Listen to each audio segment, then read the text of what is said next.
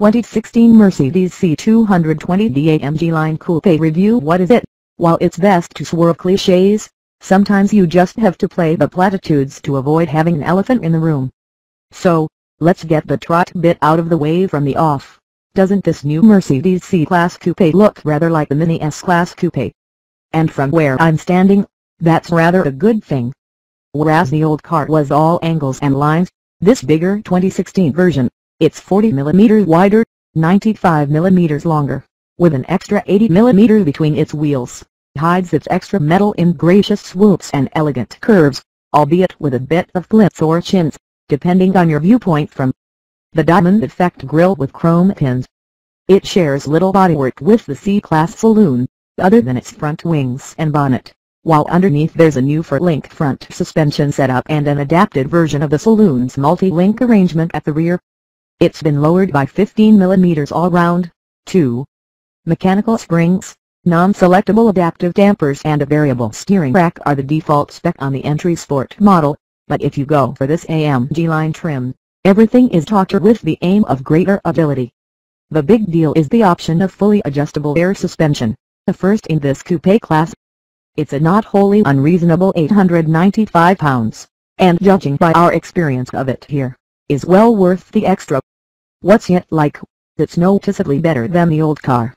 For starters, the front end feels more connected and willing to turn in, and in comfort mode the steering has good assistance, building weight more intuitively than that of a BMW for Series Coupé.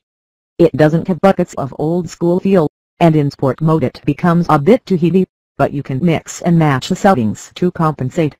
In sport it pumps a bit more air into those springs and feels all the more planted as a result.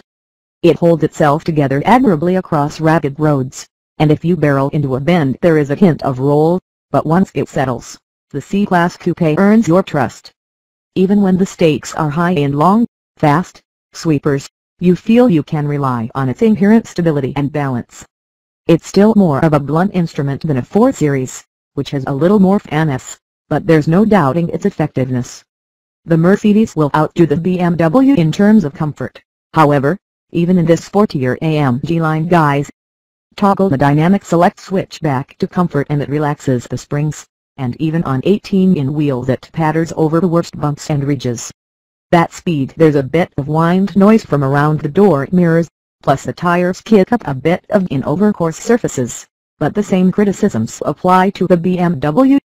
While the new, optional 9-speed automatic gearbox is snappy enough when you manually pull the paddles, in auto mode it flurs away through its many ratios without you ever really noticing. And when it's at a steady 70 mph in top gear the engine's pulling just 1,350 rpm, so you barely notice that, either. That said, whenever you need to accelerate, the gruff-sounding twin-turbo 2.1-liter diesel is the weak link, letting out a particularly coarse rumble. It's reasonably quick, but we reckon the more powerful C250 is still the better choice, making even more sense in this coupe than it does in the saloon. The interior looks fabulous and far more interesting than anything else in the class. However, when you start fiddling, the sense of quality does feel only skin deep in places. A wobbly bullseye air vent and yet another rattle from a Stuttgart product are a warning that Mark needs to maintain, rather than merely rely on, its reputation for quality. There's no denying it's a great place to sit though, with plenty of space up front plus a superb, close-up driving position and enveloping seats. If you're tall and faced with a choice between sitting in the rear of a C-Class Coupé or a 4 Series Coupé, do pick the BMW. The Mark is okay for average-sized folk, but suffers a noticeable deficiency in both head and legroom compared to its Munich rival. That said, the boot's a good size, and folding rear seats add to its practicality. Should I buy one? Buying the coupe is far more of an emotive decision than practical one. So if it's a choice between a C-Class Coupe and a 4 Series Coupe, no matter what we say, you'll probably end up choosing the one that most floats your boat aesthetically. The good news is that either way you'll be making a sound decision. Without the luxury of a back-to-back test it seems that the BMW still has the edge for handling, but the Mercedes makes up for that by cosseting you more with its sumptuous ride, at least as tested here. If only that was supplemented by a smoother diesel engine, it might even be a class leader, just like its big S-Class brother.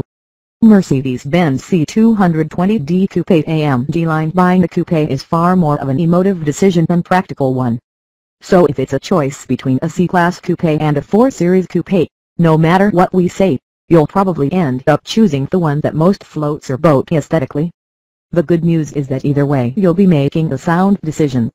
Without the luxury of a back-to-back test, it seems that the BMW still has the edge for handling, but the Mercedes makes up for that by cosseting you more with its sumptuous ride, at least as tested here. If only that was supplemented by a smoother diesel engine, it might even be a class leader, just like its big S-Class brother. Mercedes-Benz C220d Coupé AMG line. Location: Surrey. On sale now. Price £36,460. Engine 4 styles, 2143 cc, twin turbocharged, diesel. Power 168 Bishop at 4,200 rpm.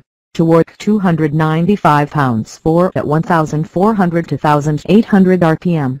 Gearbox 9-speed automatic. Curb weight 1,615 kilograms. Top speed 145 mph. 0-62 mph 7.5 scc. Economy 68.9 mpg. Combined CO2/tax band 109 g/km.